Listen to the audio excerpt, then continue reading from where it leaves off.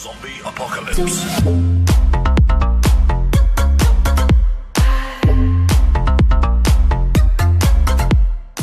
What is going on, everybody? Flawless, welcome to a brand new video.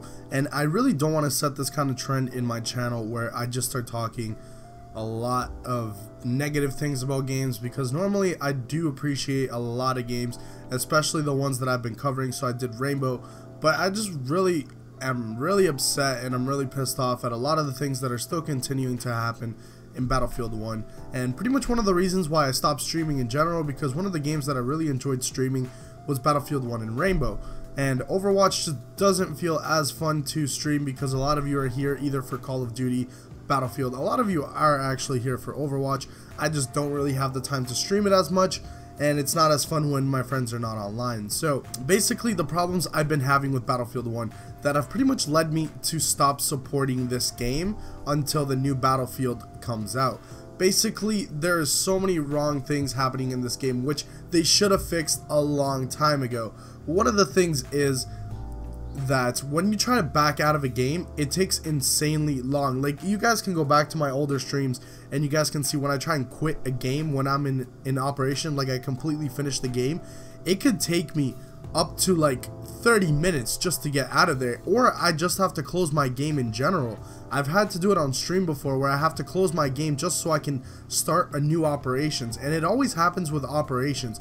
And I found out that there's like a certain gap where you have to do it or else it's going to take insanely long and you have to close the game. That is unacceptable. This is a AAA title and it should not have something so stupid, and this bothers a lot of people. I'm not the only person talking about this. There's a lot of people actually talking about this, and it's something that always pisses me off. Another thing, why do you have to hide weapons behind a paywall?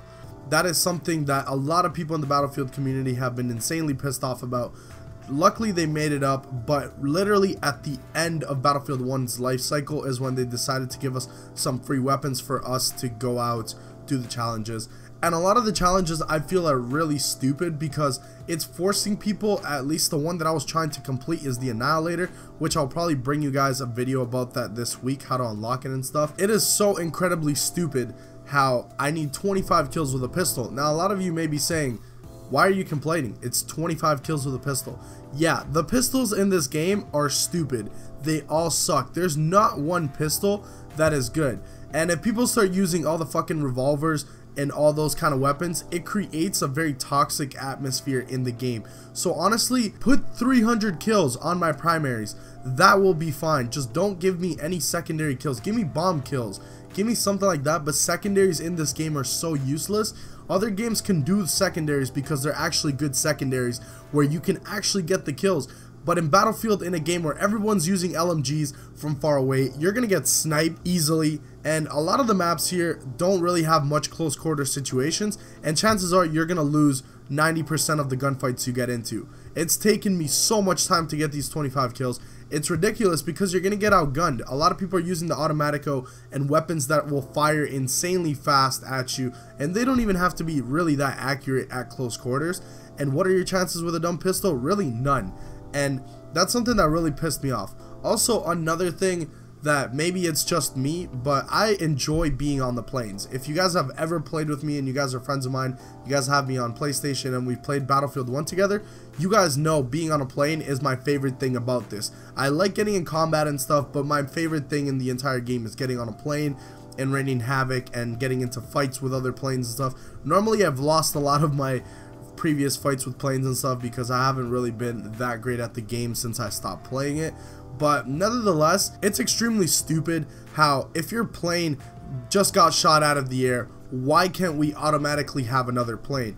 Sometimes the other team has two planes in the air, we have none, we have that disadvantage. Sure, I kind of understand it in a way because yes, we lost both of our planes and they clearly outgunned us, but you should allow us to get another plane then. You should kind of balance the playing field, because when the enemy team loses, they get a behemoth. We don't really get anything. Sometimes we don't even get tanks. So it's a very, very unbalanced way to help the people that are losing, and the ones that are winning, we get screwed over. So the chances of winning become way harder. So the defense struggles a lot against the offense. Like, why does the offense have to get a behemoth? especially 2 or 3 behemoths in a round. Like, give them 1, don't give them 3. That is insane. Also, the weapons in this game haven't really been as good as they've been in like Battlefield 4. Well, we can't really compare them because one's modern shooter and the other one is a World War I shooter. But these weapons, I feel like they're extremely trash. A lot of them have really bad hit registration. I feel like it takes me way too many bullets to kill people at different ranges. And I feel like the grenade spam in this game is ridiculous. I mean, I kind of am guilty in a way because I'm always spamming gas grenades. They limited them to 1, which was kind of heartbreaking for me because gas grenade kills were the easiest in the entire game.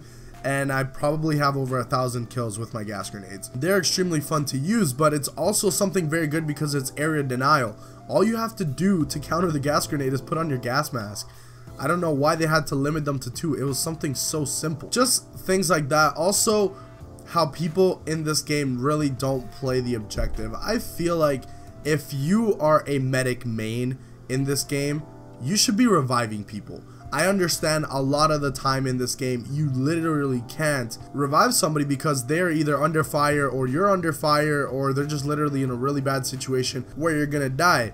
So I understand that, but when I'm playing operations and there's like 5 or 6 medics right beside me and they're still shooting and there's nobody around me and I don't get revived, that pisses me off. And this game is supposed to be about teamwork. So really, I think they should have implemented a feature where if you don't revive people, you should get like some kind of a penalty. Now, they should be able to control that, whether like, let's say, like a certain percentage of revives you should have if you play medic. I think that's like the right thing, and they should put kind of goals like that. Give us things, give us this incentive for us to be able to actually revive people. So for the medics, since they don't revive, give them an incentive. Give them something cool in the game where it wants to make people revive. Play medic, play support, play assault. Let's say one of the things to earn something cool, I don't really know what the hell would be considered cool in this game because the progression system is completely trash. Let's just say that you are going to get a calling card if there were any in this game. Let's say you would get a really cool calling card if you got 50, 100, or 200 revives. I am pretty sure if it was something cool like that or give us a weapon, everybody would be reviving. Everybody would be throwing ammo. If you gave that to, like, let's say, take down 2, 3, 5 tanks, that's gonna get people to actually play the objective. So by there being no incentive, people just really stop giving a shit about this game. The progression system is extremely trash, and I'm just very disappointed overall with this game. I've played it because I just like the World War I scene, and I really like my planes, and playing in a team is generally pretty fun, but just a lot of these things are extremely unacceptable. I hope they don't make these mistakes in the next Battlefield, which is going to be Battlefield 5. I hope they don't do it, and I hope it's a great game overall. Let me know what you guys think, if these problems are only happening to me, or if you guys agree. Let me know in the comment section below, and we'll start a little discussion. Leave a like if you guys enjoyed the video, leave a dislike if you didn't. I'll see you guys in the next upload.